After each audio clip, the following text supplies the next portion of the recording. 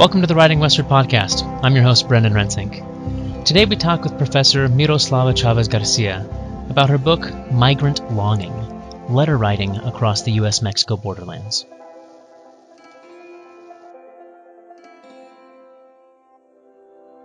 Let me take a quick moment to explain a bit about the podcast and who produces it.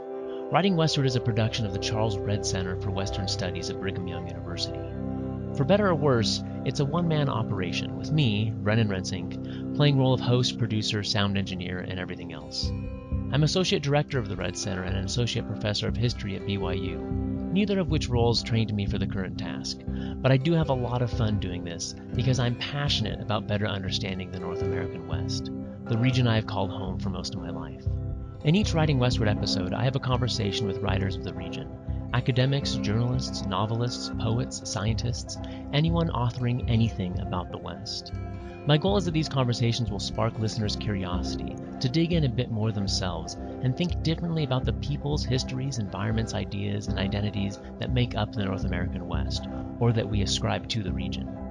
Please leave reviews or comments on whatever platform you are listening and let me know if we're succeeding.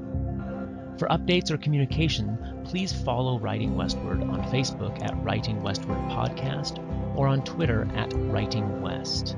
You can find all episodes on our website, writingwestward.org, or listen and subscribe on Apple Podcasts, Stitcher, Spotify, YouTube, or most all major podcast distribution platforms, apps, and services.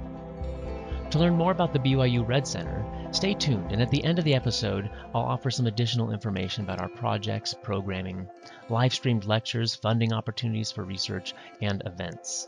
Find the center at reddcenter.byu.edu. That's R-E-D-D Center. For more regular updates, you can also find us on Facebook and Twitter at BYU Redd Center. Now, let me tell you a little bit about today's guest.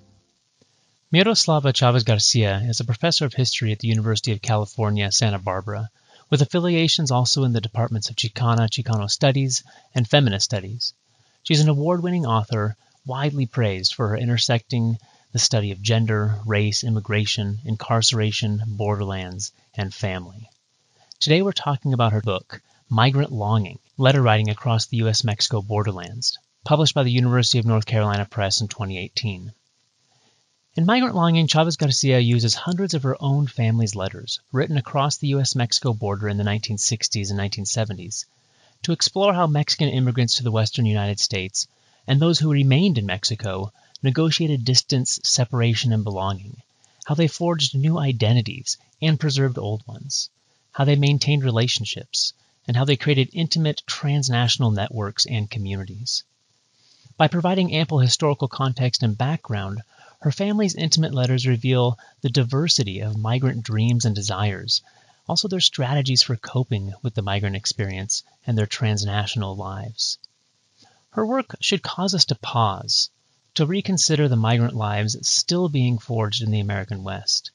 Perhaps we can learn sensitivity to the deeply personal challenges that many immigrants in our communities are still wrestling with today. More broadly, Migrant Longing left me wondering about my own family relationships and correspondence, especially in the current time of COVID-19, social distancing, and isolation. It's a good moment for us to pause and to think about the communication we send to one another. I hope you enjoy our conversation and pick up a copy of her book. Professor Miroslava Chávez-García, thank you for joining us on the podcast today. Thank you so much for having me. It's a real pleasure to do these. I wanted to explain a little bit of background about why I wanted to have you on to talk about this book. And then with that background, I kind of want to ask you one potentially off-topic question to start things out. Sure. So I added Migrant Longing to this list of books after seeing it at the book exhibits, I think at the Western History Association. And I've been trying to pick writers who bring a diversity not only of topics but of methodologies and approach. And first of all, I haven't done a proper Borderlands book, which as a Borderlands historian really makes me feel guilty.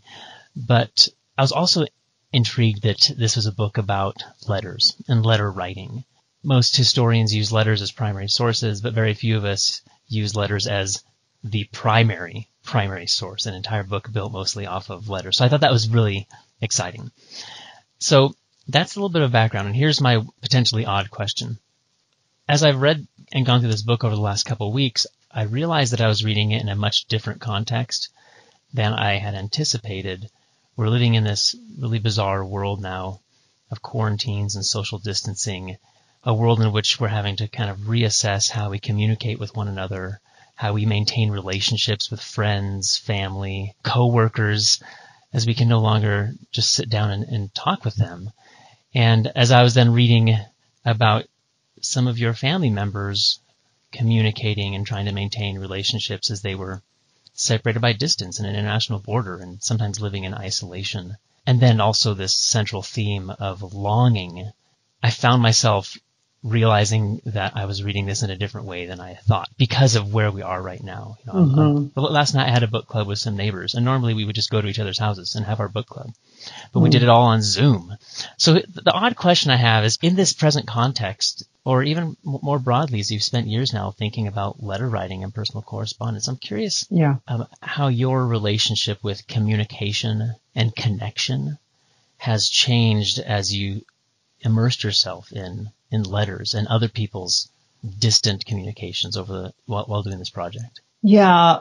In thinking about the letters and handling the letters and, being with the letters, reading the letters and so forth, it became a little bit of putting myself in their shoes in terms of understanding the meaning and the value of a letter.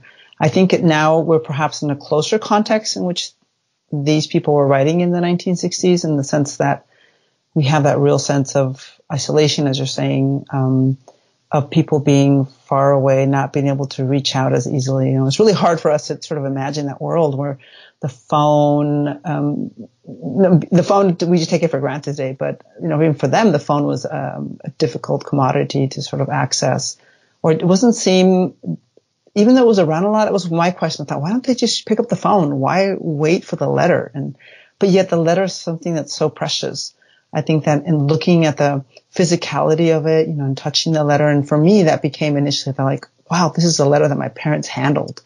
This is a letter that my grandmother or my grandfather, sat at his desk, as I say, pounding out literally on this typewriter, right? Mm-hmm. And so that, I think, in thinking about, and not only that, the physicality, I'll go back to that point, and how that was, again, it embodied the other, right? Embodied the receiver.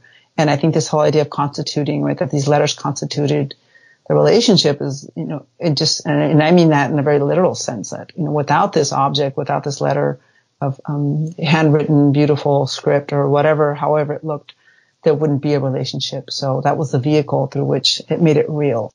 And I think that that's really hard for us today to kind of understand. But I think for me, as I went through, several hundreds of letters, I could see that, and the kind of faith that people put into the letters, and it was the soul that went through these letters. For some of the writers, not all of them. I think some of them treated them more as, again, just vehicles for information, but others definitely was putting themselves out there. I think we have lost that. Mm-hmm. We shoot emails off so quickly, or we're texting each other, and these more really informal versions of communication are what dominate kind of our personal relationships. Yeah, I think that sometimes we have this nostalgia or this sense of like, the good old days when we would write and think about. It's not as simple as that. It's, I don't know if we've lost that, taking that moment to really think about what we want to say and how we say it.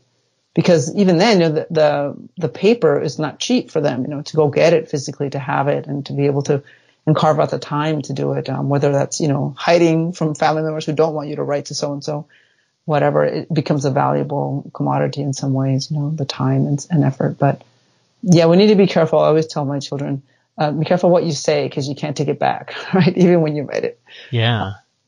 So sometimes I have to remember those words myself and go, ouch, when I say things. And I tend to be a very literal and blunt person who know me. I do have a filter, but I just think that, sometimes honesty is sort of the best policy. But again, we need to be careful on we need to be conscious of who's receiving our words, because everybody's different. Everybody receives things a little bit differently. So that takes real skill to do that.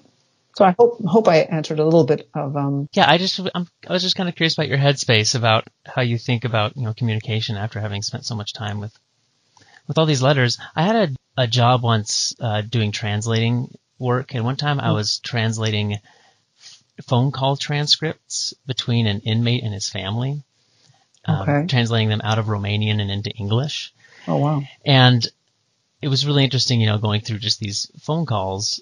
And I'm curious, if you could go back and have, say, let's say they did have phone calls and there were transcripts of them between your two parents, don't you think they would read so differently than how the letter was? Well, as you're saying, like, to write a letter, there's a lot of intentionality in it. You sit down, you think carefully, okay, what words am I going to carefully choose to put down on this paper that's going to cost me money, and the post is going to cost me money. Right. I think even though there's a kind of an honesty there, like an intentionality, but the intentionality can also be creative, right? This sort of, and one of the things I talk about a lot in the book, and how they use the letters to create a particular kind of identity and a persona, to craft this image of, whoever they wanted to be to this other person in this letter. And so definitely I think they took time to think about, well, how do I want to convey myself? What do I want to picture myself? And that became very, obvious in the letters. And so then sometimes you think, how honest are these? Are these just really a caricature that they're trying to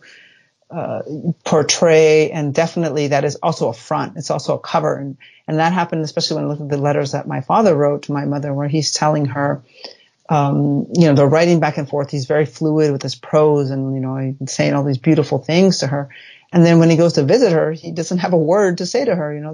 They talk. And in the letters when I'm reading, I'm thinking, oh, he proposed. And every time he visits her, which is only about 3 times in the series of these, a 3-year courtship, I keep thinking, oh, he's going to propose. So he actually never proposes, or she never says yes, right? Or I will marry you.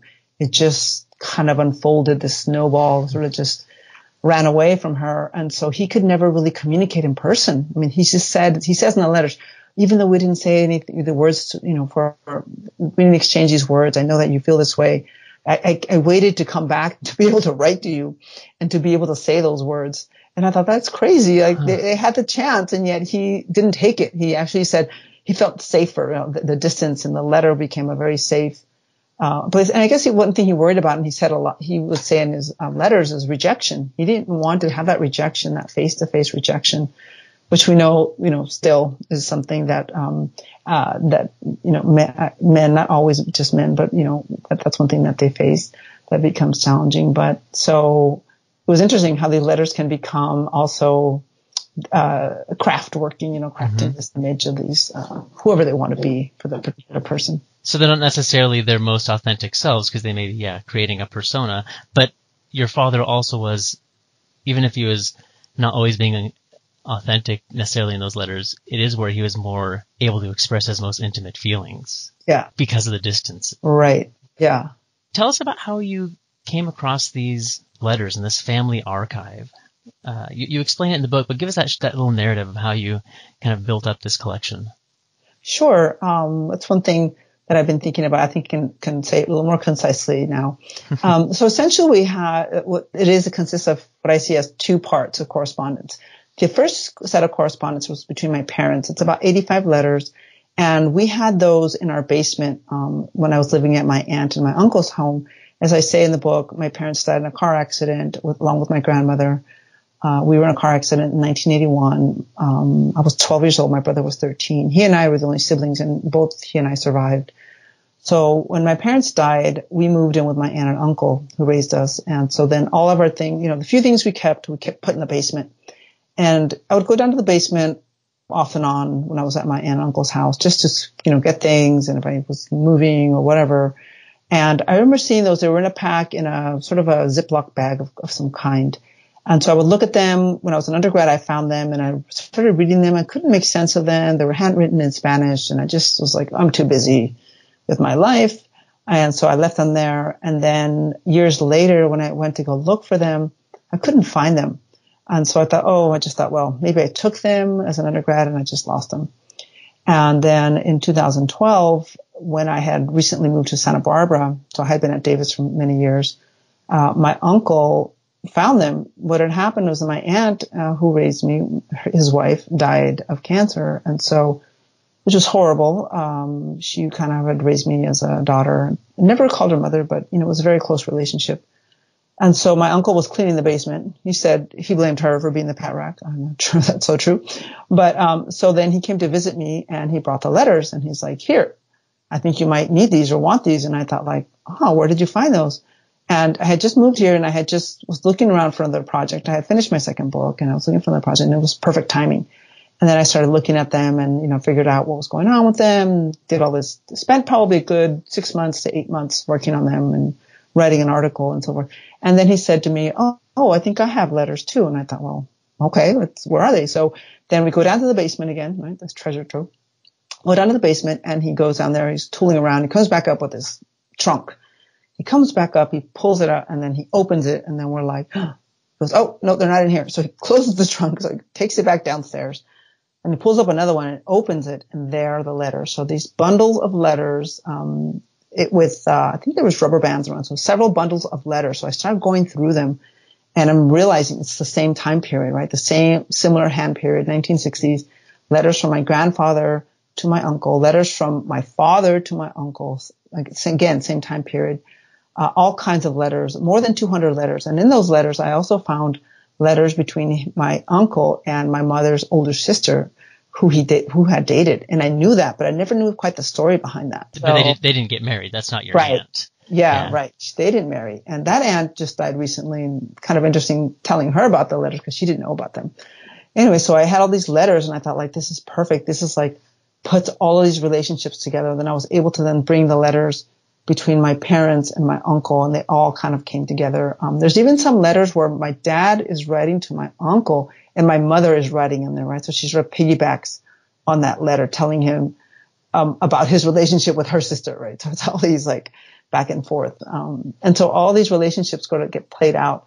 And then I got a small set of other letters, about 5 other letters that my father's youngest sister, that she had written between her boyfriend. It also worked into the letters because there's references to my uncle's letters, to my aunt's letters. Anyways, there's all these connections there. And so it just kind of came together beautifully. So it's over 300 letters, same time period, same people, and it helped make sense. With my uncle's letters, it really brought a lot of more context and just richness to all of these letters. So, I was like, wow. And also I think the fact that this was my 3rd book that I was working on, that I thought like, I could do whatever I want, no one to care. So that really, I do have to tell people that for me, that was freeing in the sense that it allowed me to write this book that don't think I would have written as a first book. People have asked me that too. Would this would have been your first book? So I don't know. I don't think so. I think that it just happened to work. And also I worked really hard at my writing over the years. You can see the evolution from my first, dissertation to the second book, to the first book, then the second book. And so I write in a different kind of way. And I never wanted to do family histories. I remember when my first book, I would be at the Mormons, the Mormon History Association. Yeah, at the libraries. At the the library, yeah. LA and Santa Monica and the West LA. It's a huge place. There's all these people doing genealogy. And I was there looking at mission records from the 19th century. And I never wanted to do family history. But, it's always a time and a place. Things happen at the right time. And this family history, just sort of a family history, came at the right time for me. So how do you approach it as a historian? There's no such thing as a truly fully objective historian. We all bring something to the subject. We all become emotionally invested in our subjects. But writing a family history about your own parents, grandparents, uncle, that's very different. How did you approach kind of bringing your professional expertise to such an intimate topic and intimate sources? Right. I think when I first started, I was talking to some editors about this project, and I really was like, I don't know what this is going to look like. It was like, I don't know where to put this. Is this a history? What kind of a history is this? And I did sort of talk to people about this project, and I did get some pushback. And I was surprised from the people who it came from, because these are people who I thought were very, feminist scholars and so forth, were saying like, oh, that's problematic. How are you going to be using those sources? And I thought, so that really pushed me to sort of read and dig and learn more about, this idea of not just objectivity and subjectivity, but thinking about letters as a source and other kinds of sources Like what might be the problems with the other sources that these sources might not. So I learned and I read a lot to think about how I could use these letters that would be effective.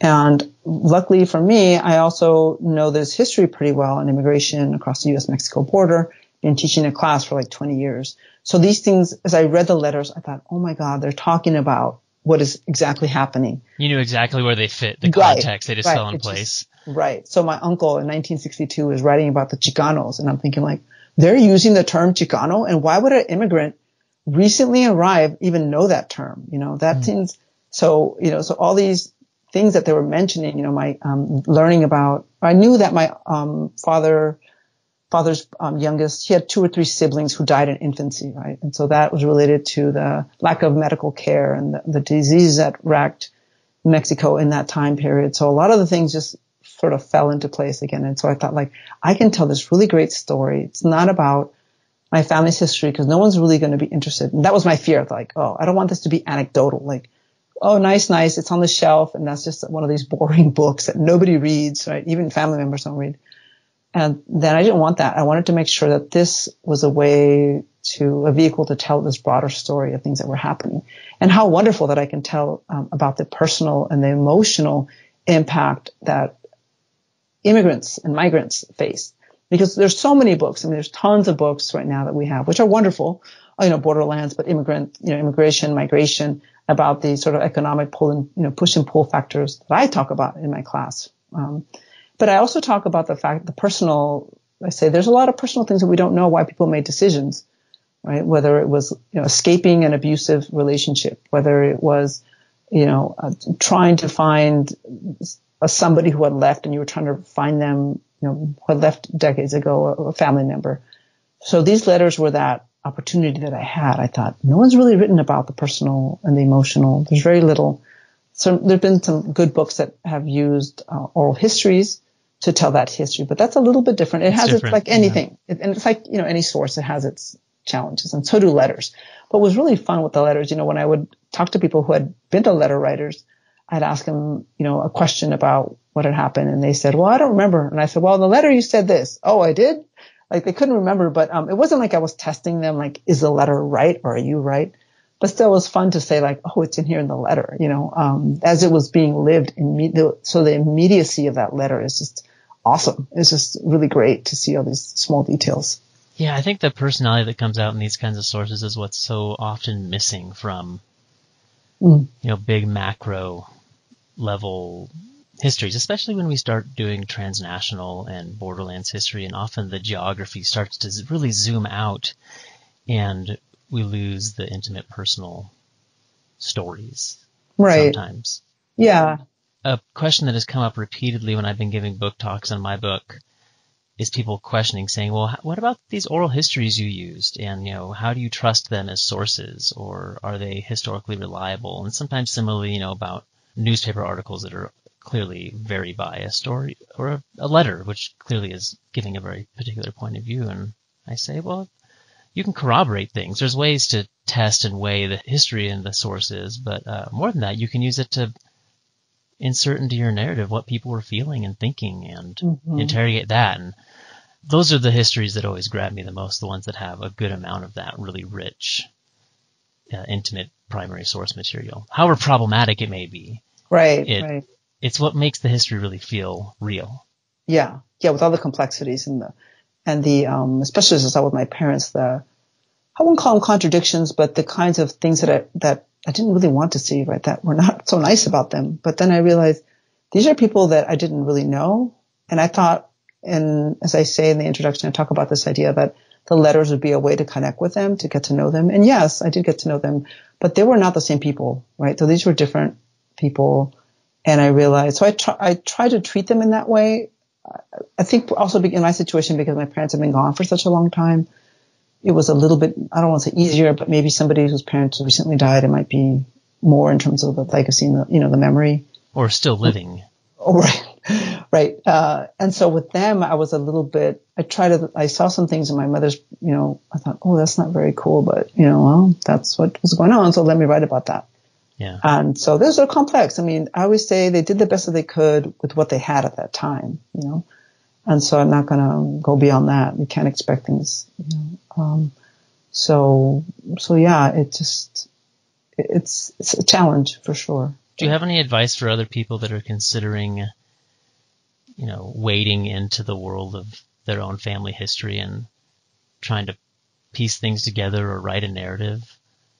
For sure, if they have letters. I mean, I've had people tell me, I had this one person at the California State Archives. I was doing some research there, and she was she's a staff person. She said, I just found my father's letters that he wrote to my mother when he was in the Vietnam War. He's like, I didn't know him before the war. I knew him afterwards. And here's a series of letters. I thought, like, oh my God, that is like golden, What was he like before that? And to go through those letters. And so she had them. I'm not sure. I told her, like, contact me. Anytime I hear people who have letters, I tell them, like, these are like, would be beautiful to work with. I've also tried to find more letters. I went to my parents' hometown. I asked around, and one person's like, oh, I have the letters. And then I was like, oh, I couldn't find them. I don't know where they are. So it's really hard. I sort of gave up on that. I thought I'm going to, apply for an NEH grant. I'm going to go out and get these and digitize. Didn't happen. People, again, a lot of times they're just simply gone. Yeah. Or sometimes they find them very personal. I mean, for every trunk of letters that an uncle does find in the basement, there's trunks that have gone missing. Yeah. And my grandfather, who appears in the book, he had a trunk with stuff, but apparently the Great Flood, they told me about the Great Flood. Like, I just imagine this trunk just like floating down the street and then everything got full of mud. And I hear that story like 3 times. I've already heard it. I thought, okay, if it exists, they're not giving it up, but I'm pretty certain that all his stuff is gone. So my grandfather was also pretty good at keeping records, but I would try to encourage people to do, if they have the letters, by all means, contact me. So if you're listening to this, I am available for any kind of consultation. You have lots of advice. Good. I gave a family history presentation to some people in my neighborhood recently, and I said, these could be really big and daunting, scary projects, but start somewhere, If you have some documents, transcribe them and just start with that, or get a file folder and try to organize them. Yeah. One other thing that I couldn't find that would have been really cool to add to this is, so I write about in the book so the letters become a really important communication, and the phone as well. So in my parents, let me back up.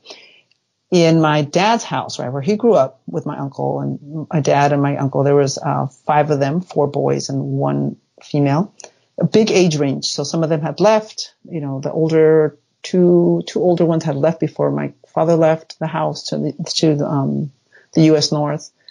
And then, so who stayed behind were my uncle and his younger sister. So they were the youngest ones. Nevertheless, so years afterwards, the phone finally came to the small town. So they were from this small town, as I write about in the book, and the phones came, but only to a few people in town, right? The bureaucrats, and then a few of the people were able to get them. And so my aunt, my dad's youngest sister, she got into the phone business of letting people come to the house and use the phone for a fee.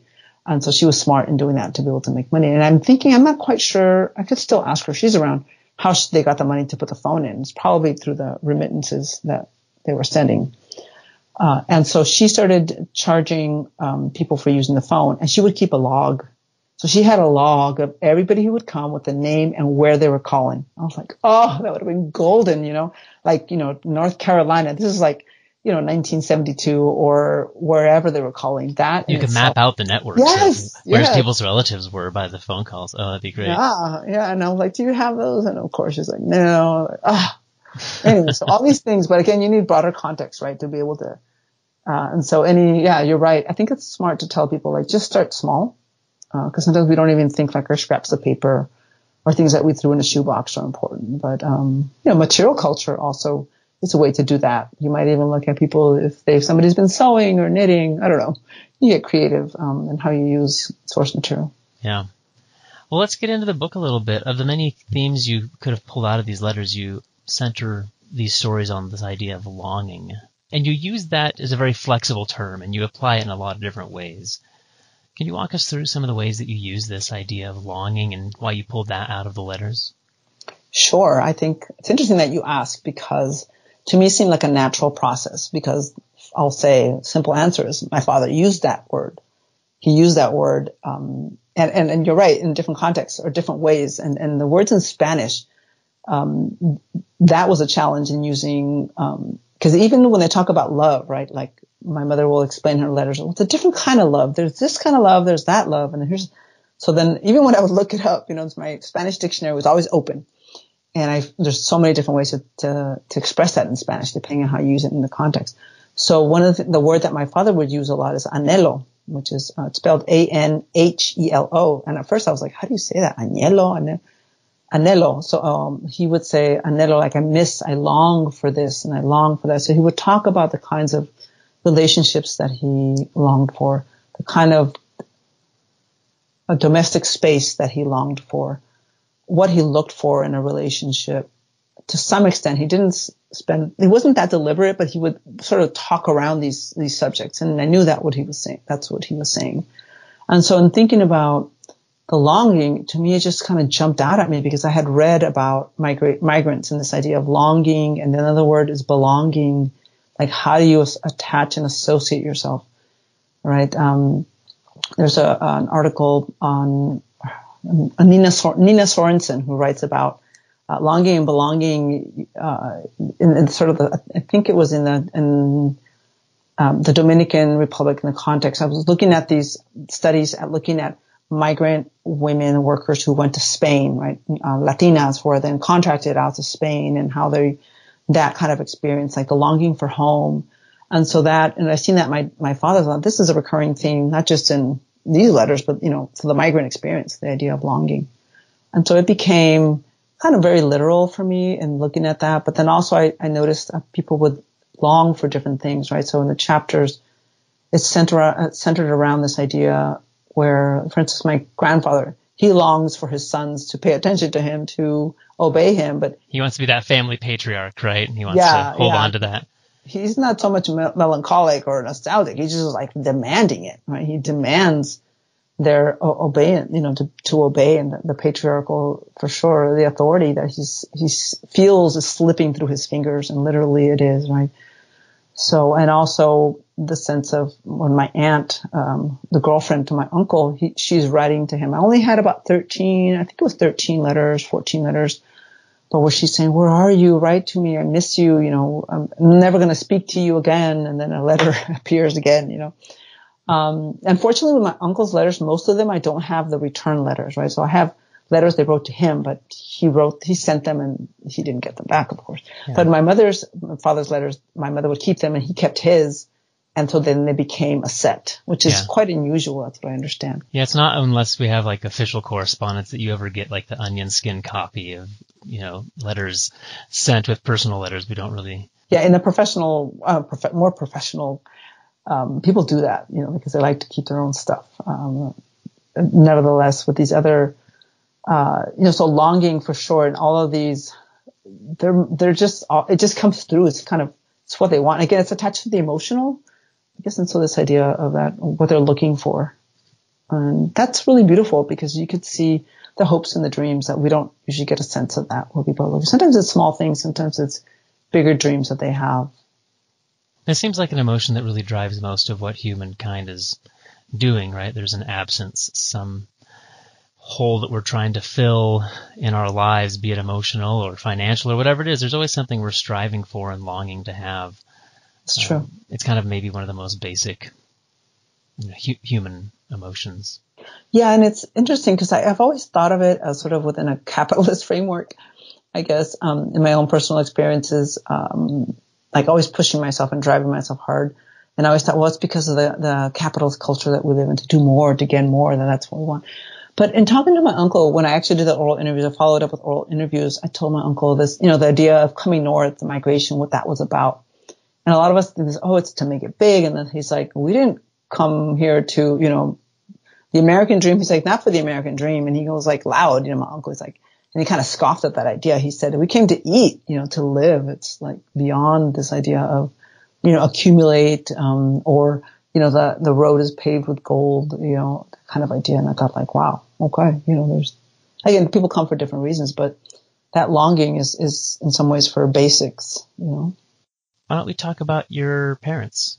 kind of the where and when of their circumstance of your father being in the United States North and your mother in Mexico and this courtship they hold. Sure. What's the historical context there? And what do we see then in these letters? What's the kind of communication they're having?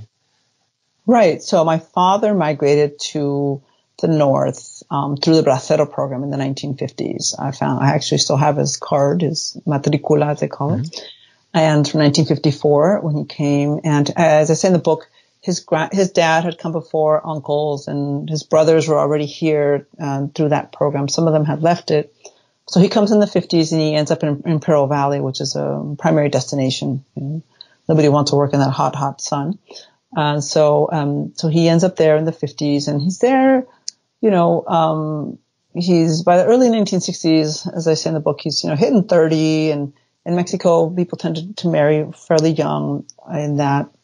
And sort of a period in which things are changing, certainly family formation in Mexico, the families are getting smaller, but still the expectancy was you to marry fairly young. And so he's in his 30s and he's trying to find a relationship that will sort of, meet his needs in some ways. And so he's in Imperial Valley pretty much year round.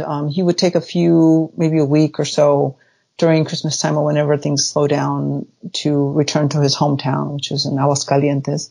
And he would go there, and apparently the story is that this had always been the rumor, right? That he had gone and he saw my mother, but he saw her from the back, right? She was a young woman. He's 30 and she's 17.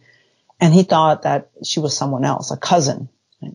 It's true that a lot of the families look alike. So he approached her and then he realized, oh, it's not her, but it's somebody else. So then he started talking with her a little bit. And so when he returns, I guess when he was there, he had asked her, can I write to you? And she said, yes, that's fine. And so then he returns and starts writing to her, writing, and she won't respond. And then he gets very upset. But nevertheless, I had always thought that story about him misidentifying her would have been a rumor. But it's in the letters, actually, where he says, I wasn't drunk. I knew, I'm sorry that, but I'm really happy that this happened. And so he just says, but I was worried that you wouldn't respond because I don't think of myself as a good-looking man. I think of myself as being ugly, fail. And so, and then it takes her a while to warm up to respond to him, right? So, but she responds out of curiosity, flattery at the attention. She's 17, going on 18, about to turn 18. She's in secondary school, secundaria, which she was the first cohort of females to be in secondary school in that town. So her and her best friend, who's still around, she became my madrina later, my grandmother. And so them two were in the first secondary class. There was about 15 of them, I think. So my mother and her friend, and then most of them were males. And so she just graduated. They're having a relationship through the letters. Well, not a relationship, but like a correspondence. And then he wants to be more serious, but she's like, I'm busy and so forth. She had other plans, right? She wasn't necessarily looking just to immediately settle down. Not at all. Not at all. She had ideas she asked him several times, what do you think? Should I go into nursing? Should I do this? Should I do that? And then she says, well, I don't really like blood, so maybe I won't do that. And, so she, gets, and then as time goes on, so my curiosity was like, well, I know that they married, but how did that happen? Because she seems so reluctant. And so at some point you see this sort of breaking down of her family circumstances where they had already been breaking down for a long time, under the rule of her stepfather. They had some property, but over time they were losing it and moving around. And even at one point, she and her another sister, the one who ends up to be my uncle's girlfriend, they actually are sent from the home to work as sales girls. Now that was, I was shocked to see that because I thought like, oh my God, here are these, this is what years are these? These are early 1960s. They're traveling as sales girl with another man and his wife, selling beauty products door to door in these towns nearby. And I thought, who does that? Especially they come from a well-to-do family. They've lost a lot of economic means, but they're known to be this family who came from, these ranchos, these big ranchos. And so I thought like, wow, that's gotta be, really degrading for them. Until she writes about some of the letters get lost, and some of them are torn, but he manages to get some of these letters. And you see what's happening there and doing that kind of thing. It's interesting. I saw that they kept that hush hush. And in one of the oral interviews I did with my aunt, with my mother's, brother, he said to me, he was like telling me the story. Then he says, well, turn off the recorder because I don't want people to know this, what had happened to them.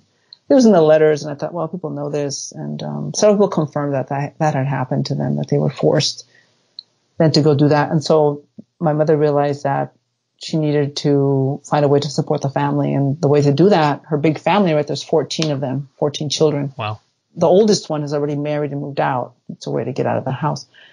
My mother thought, I need to marry and to help my family. So that's what she decided in the end to do. And I don't think she married necessarily for love. And that's why she always sort of hesitated in saying, I do, just kind of went through the motions. And I think most people will admit to that. Yeah, that's true. But, she did grow to love him, and it kind of comes through in the letters. So, and my father was just happy. He was happy that she was going to join him, and made it as possible as he could, given the circumstances. Yeah. And then allowed him to start building some semblance of kind of this life and family and a home that he wanted to have in the United States, that he'd been kind of struggling to figure out, like, what his place in the world was there in the Imperial Valley. Just a migrant laborer, but with kind of not really moored to anything.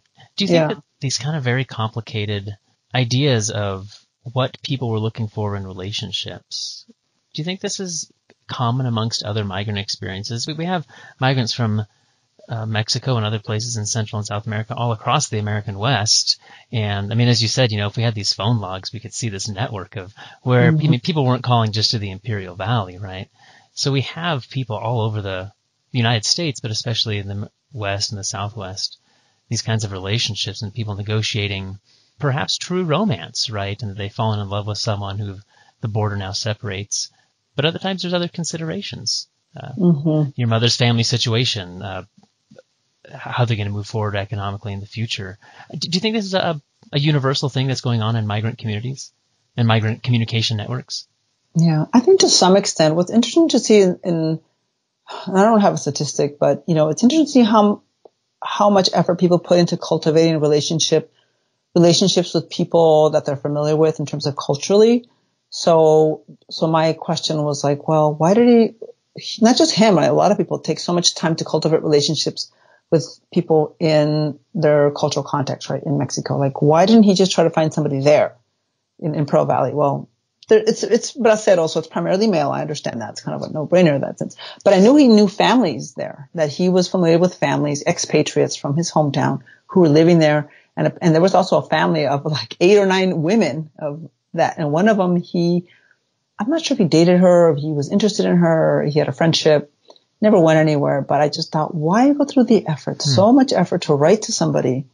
And even today you see that where immigrants will go to places that they know there are people from their hometowns, right? Or that they will know. Why not take a risk or go out? I'm not even sure it's a risk, but I think that something about having the familiar is important to them. Not to say that these relationships outside don't happen. And actually my father's oldest brother had, 2 children with she was Mexicana, but she was like 2nd or 3rd generation, so Chicana, that was quite unusual,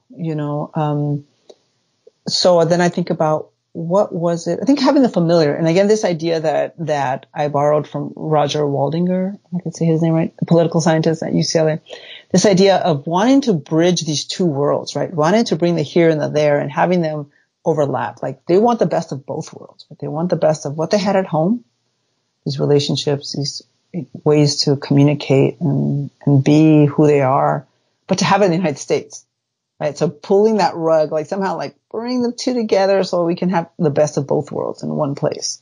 And I think that that's part of it.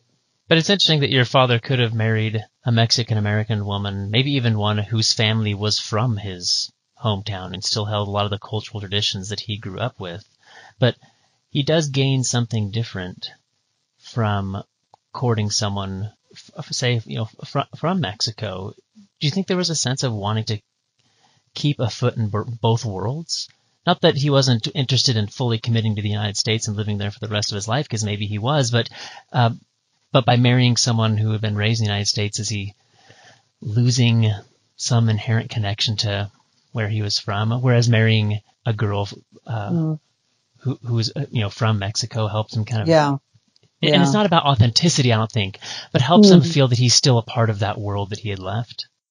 Yeah, I think that it's also safety. I think it just feels safe, right? When you're with somebody who perhaps is raised in a different cultural context, you're not sure what kinds of values. And so that's one thing I think even some social scientists will use, like, who do you marry, right? In terms of the nativity and how does that play into cultural change.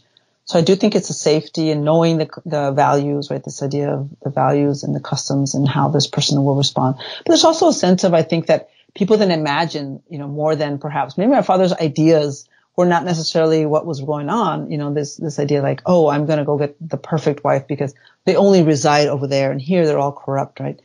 Because there is I do talk about that in the last chapter about the views of American women and even Chicanas, right?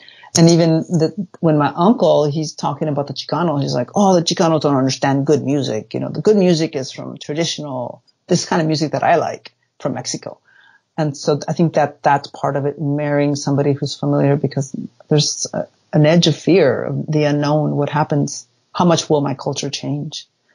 And you even, this is a constant theme. You see that as I use those letters, they're interviews, right? Interviews that Manuel Gamio did in the early 1920s, where he interviews quite several Mexican migrants living in Los Angeles, and the themes that they talk about are very similar to what is happening, 50 years later, 40, 50 years later. So, yeah, that's an interesting, like, who you end up to be with and who you search for, right? That still happens today through internet dating and that huge world. Yeah. I want to touch on a few of the other of your family members that you talk about. You already mentioned briefly your grandfather and some of his communication with his sons and his desire to retain his place as the patriarch of the family, and he could feel as they cross the border and move off of that family structure slipping, and his role in that is slipping. But the one that is maybe a little spicier and interesting is the story between your Uncle Paco and then one of your mother's sisters, who he does not end up marrying, and this relationship and long correspondence, on and off relationship they have. And what I found the most surprising was these stories of surveillance, almost, which is interesting. As the border separates and you can't have this daily contact, they then struggle with insecurity about, well, are they being faithful? Can you tell us a few of these stories and how these come out in the letters? Yeah, I was surprised too to see this. Like, I thought, man, these men are just as chismosos as the women, right? We always think of chisme as such a gendered concept, this idea that chisme is what women exchange at the wash or wherever. Gossip is the best translation. Yeah. Or as David Gerber says, social intelligence or social information. But nevertheless, so it's the irony. I mean, it kind of fits with the patterns of, thinking about sexuality and how that's what works in this sort of patriarchal context. So my uncle's in the United States, right? He's traveled and he has left behind his girlfriend, and they're trying to make it work. Well, she's really trying to make it work. I'm not quite sure what he's saying, partly because we don't have his letters, but I think he's trying to get her to come and she won't because she's waiting for him. Nevertheless, he's insecure about her and what's happening with her, even though he's saying he doesn't seem to be as interested. But he's having his friends, his male buddies that he's writing to keep tabs on her, right? I'm not sure if he's explicitly telling them all the time, but they love to share the gossip. These small towns, that's all that happens. You just talk about who's doing what. And so they're writing to him and telling him, I saw her with the guy with the hat, which is it's hard to translate because in Spanish it's el gorrudo, the one with the big hat, the guy, and they all, sort of a way to pin somebody. And so that this guy comes in, to her house and so she admits later, she says, this guy's been following me around. It's one of those brothers. The older brother tried to court my sister and he won't take no for an answer. I tell him to go away and he won't, come, but I'm waiting for you, so she's, and so his friends, his male buddies will say like, oh, I heard her exclaiming I saw her in the plaza with another guy and he's, so my aunt had I never knew this about her. She really had a lot of guys. A lot of suitors. Yeah, definitely. And I actually asked somebody and they were like, oh yeah, she was a good looking woman, and so she was like beating him down with a stick, that's what it seemed like, because there was guys constantly trying to hit on her. And so she was but waiting for my uncle trying to be. And yet these guys are communicating, and they actually will say literally, here's the gossip of the day, we'll tell him in the letter, los chismes del día. And so then they start telling him what's happening to her and so forth. And so there's a sense of, how the letter even became, these letters become even a sense of, regulation of controlling, of what people did. So the letters could be, manipulated in that way. But she also used the letters. I mean, she would work with my mother, right, using the letters to communicate with, trying to figure out what's going on with Paco, right? So it goes both ways, right? Yeah, it goes both ways. So my mother was pretty good at trying to, she would ask my dad simple questions to try to get information about about his brother. And, he would answer my father like, no big deal. Like he was clueless, right? How he was being played in this relationship. But so that happened that way too. So these letters can be used, quite literally as a weapon and sometimes. And again, the constituting the self, right? So my grandfather uses a letter to tell my uncle tells Paco, like, take this letter that I'm writing to you and show it to your brother, because that's the grandfather, right? Is embodied in this letter. Show him the letter telling him that I need money. The house is crumbling. And quite literally, people have told me, yeah, the house is just, in shambles. And show him the letter and tell him that I'm calling him for help. And so it's fascinating to see how that gets worked out. And I think I'll say one other thing, in reading David Gerber's work, he has a book called Authors of Their Lives, and he does this, it's about British immigrants in the 19th century. And his book is amazing because, most historians we think of like we do empirical work, social history, but it's really half the book is literary analysis of the letters and looking at, the ways in which the letters function, looking at the tropes and the theories that we can use with the letters. And the second half, he uses examples to show us. Nevertheless, the first half, I mind that learning about these different techniques that letter writers, the universal techniques that letter writers use. So I was able to compare that and really help me understand, oh, that is not unusual, or that is unusual. So it gave me context for understanding the different devices that are used in letters. So I would recommend people to look at that if they're going to. Gerber? Yeah, David Gerber. So, and he was really generous. He read my article, the first article I wrote out of my book. So he was wonderful. He just retired recently. What do these letters reveal to us about the landscape, the racial, ethnic, economic, social, cultural landscape in the American West that these migrants were trying to adapt to and trying to make a home in, trying to belong in? Does the intimacy of these letters teach us something new about the Western worlds in which they were living? I think the broader, the context that I argue about, that I'm going to talk, how I say, like, they teach us about all these things. You really kind of have to piece those together and really read between the lines to see those things, knowing some of the history. For instance, just my father's working conditions, right, in Perro Valley.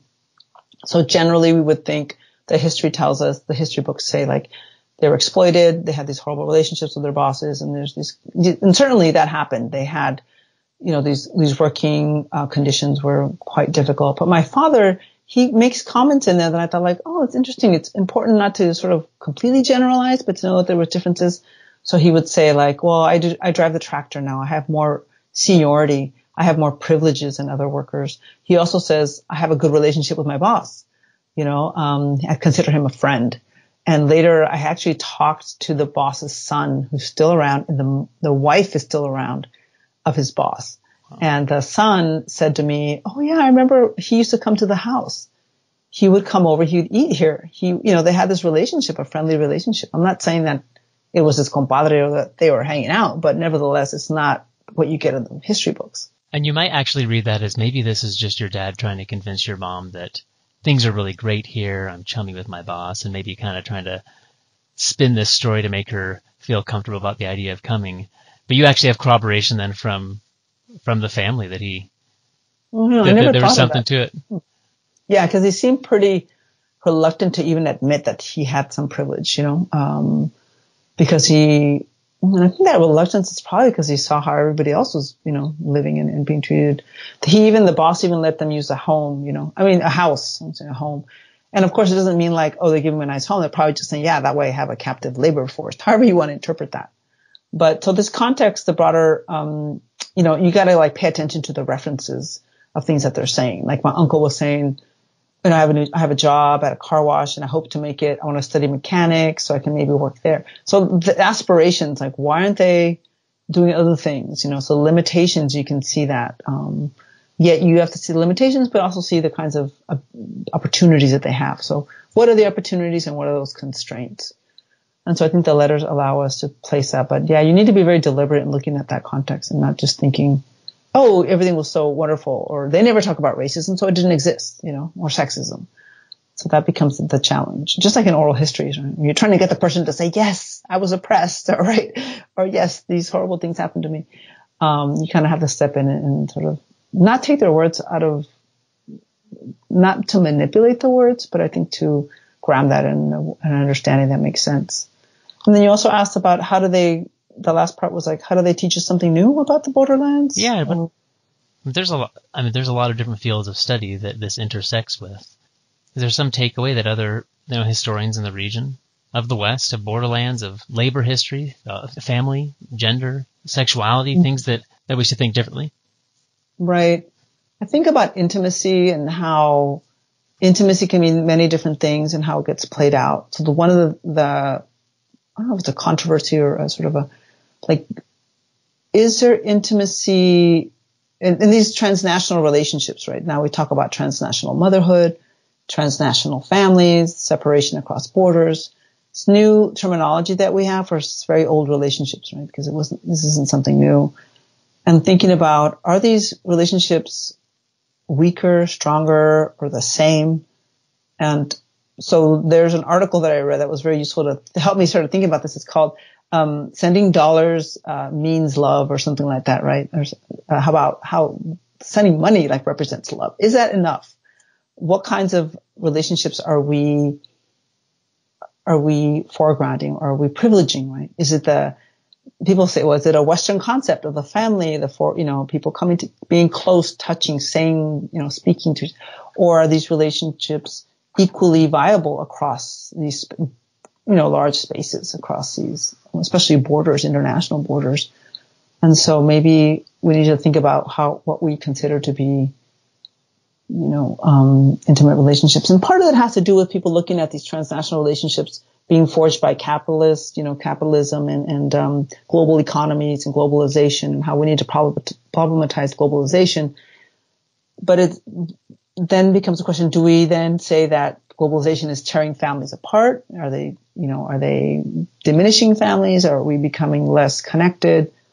Or the other way around, are families becoming stronger across these lines? So I think that these letters really help us understand that for the Southwest, how people were able to maintain these relationships and make new ones, at least for the time being. They weren't perfect, for sure, but neither are they. It's sort of like, be careful what you wish for, right? When the person's right there, you're like, oh, now I need to deal with you every day, versus when I want to, in the letter writing.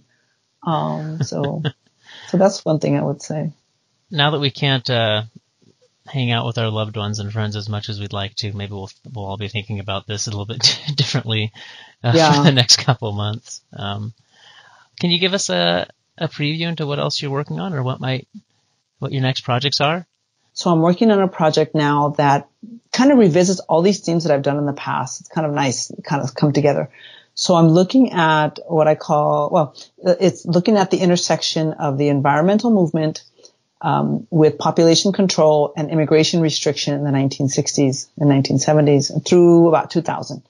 So I did find a set of collection of records here at UCSB, where I'm in Santa Barbara, of a professor who, Garrett Hardin, who wrote about immigration restriction quite a bit. And he has his letters that he sent out. So he was meticulous. So I have his letters that went out and so forth. So I'm looking at how people who were advocates for the environment and population control in the 1960s then kind of morphed into immigration restriction.